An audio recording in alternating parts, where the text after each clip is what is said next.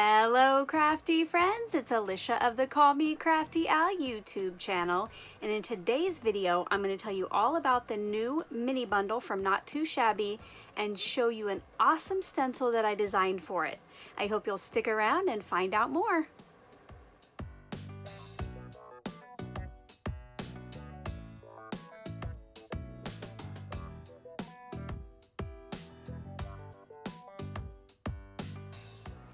Thank you so much for stopping by today. If this is your first time to my channel, I hope that by the end of this video, you'll be inspired to click on that subscribe button below and ring that bell for notifications. If you're already a subscriber and regular viewer, welcome back. I'm so glad that you're here again.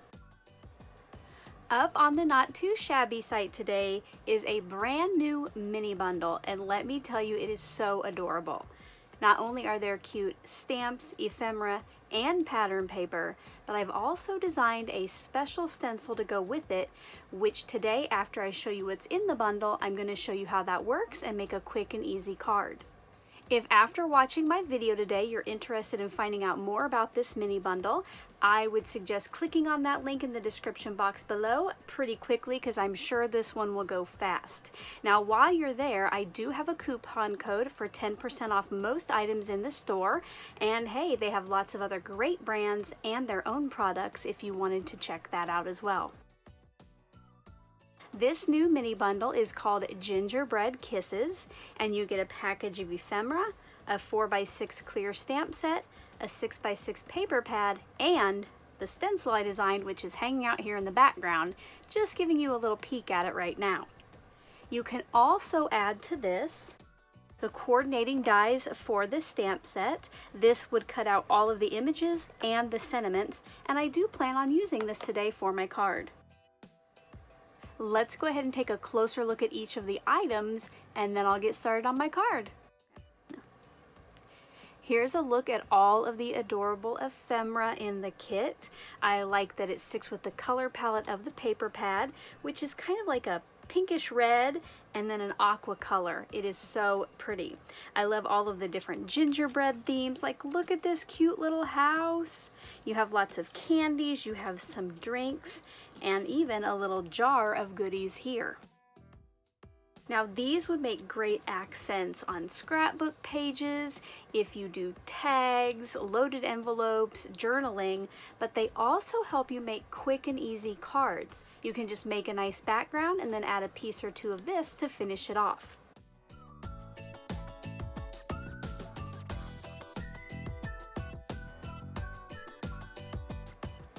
The adorable stamp set in the bundle is called Gingerbread Hugs, and it comes with 3 main images, 4 sentiments, and it even has a to and from, so if you're going to make tags like I was just talking about.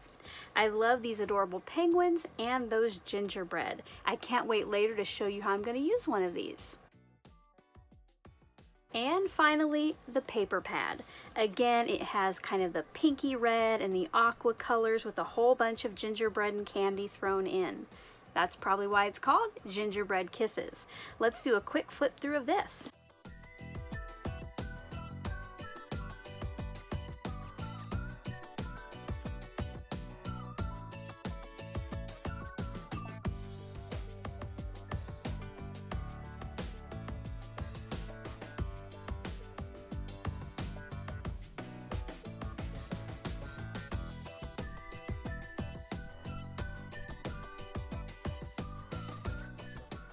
So the paper pad has 24 sheets. There are 2 of 12 designs.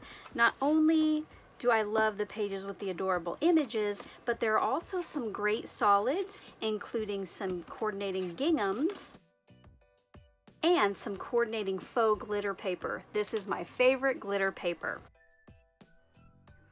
Now let's talk about my stencil. And if you were watching the World Card Making Day live hop over the weekend, you've already seen it and heard my thoughts behind it. And by the way, if you haven't watched that, I'll link it in the description box below. I have the whole playlist down there, and it was tons of fun, so I hope you'll check those videos out. But when Jamie, the owner of Not Too Shabby, reached out to me to design a stencil for this bundle, she usually gives me some leeway, and one thing I noticed in here was all of the gingham papers. And who doesn't love a gingham, right?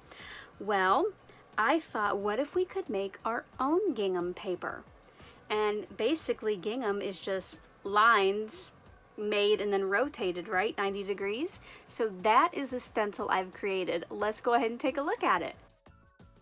Here is a look at my latest stencil, the Gingham Background Builder Stencil.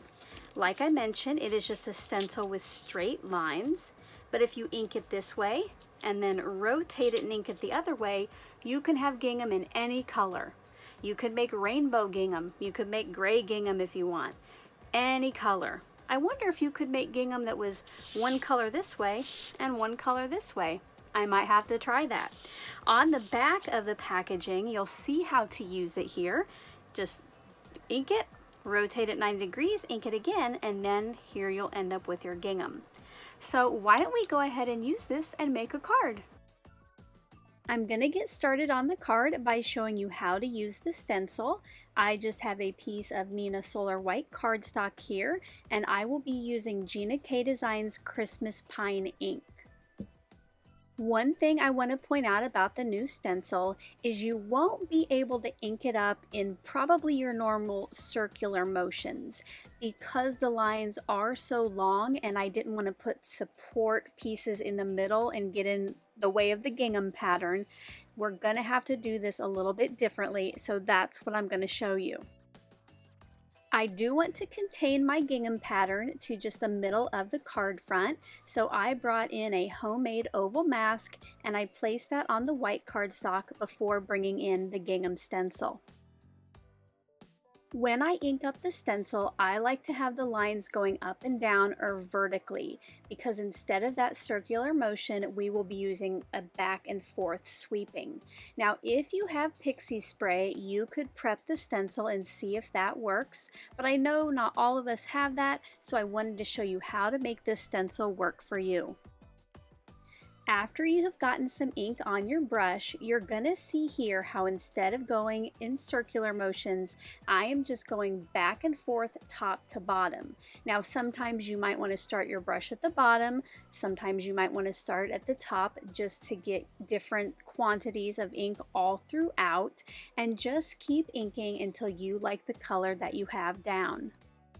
Once that first layer is down, I just rotated my cardstock, and this time I did go ahead and tape that in place just so it wouldn't move any, and I did have to move my tape holding down the stencil just because it was covering up some of the lines at the end of the oval. Now you notice here that I have some grid paper behind my pieces. That is to catch any excess ink, and I find that lining up my cardstock and the edges of my stencil with that help me get a nice straight gingham. Now you can always do an angled gingham as well. Play with this, have fun with it, make it your own. After both directions were inked and I had built my gingham background, I decided, since I had some extra ink on the edge of the oval mask, that I would lightly blend that into the oval. This way you'll see when I do the reveal, there is just kind of like a shadow around the outside edge just to give it a fun effect. Off camera, I stamped one of the penguins from the set, and I'm just going to quickly do some selective coloring using Spectrum Noir's Dark Red Blend TriBlend marker. If you've been around my channel long, you know that coloring detailed images is not my strong suit or my favorite. So I like to find ways that I can add color without spending a lot of time.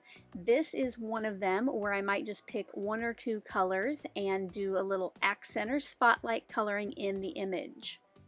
Since I used a more traditional Christmas green for the gingham background, that's why I chose red for today's image. Once I finished the coloring, I took it off screen and used the coordinating die to cut it out. Also, while I was off screen, I added some glossy accents to the little wrapped mint candy, and I let that dry. I hope you can see it here. It just has a fun little shine to it. Next, I want to add the sentiment, and to do this I brought in my card front and my stamped and die cut image. I want to make sure that the sentiment will fit underneath the penguin, which I will eventually pop up with foam tape. So I set it up in my MISTI and put the penguin about where it will be on the final card, and then I've used Have a Sweet Holiday Season for the sentiment at the bottom. I'm stamping this in the same Christmas pine ink, and I do go ahead and ink it up and stamp it twice just so I have a nice dark sentiment that does stand out from that background with the same color. I finished this card off screen by die cutting my card front with a stitched rectangle as well as a stitched rectangle red mat. I also added some mint sprinkles I had in my stash, and I put some glossy accents on those as well to match the stamped image mint. Finally, I popped my penguin up with some foam tape, and on the inside I did a stamp off of the same penguin for just a little added decoration. I hope you enjoyed seeing how I put together today's card using the brand new Gingerbread Kisses mini bundle from Not Too Shabby. If you did, as always, a thumbs up is appreciated. Until my next video, I hope you're all having a crafty day. Bye-bye. Thank you so much for taking the time to watch all the way to the end of the video. I hope now you'll consider clicking on one of the videos or playlists I have linked above. And if you are interested in any of the products or tools I used in today's video, I do have some links in the description box below.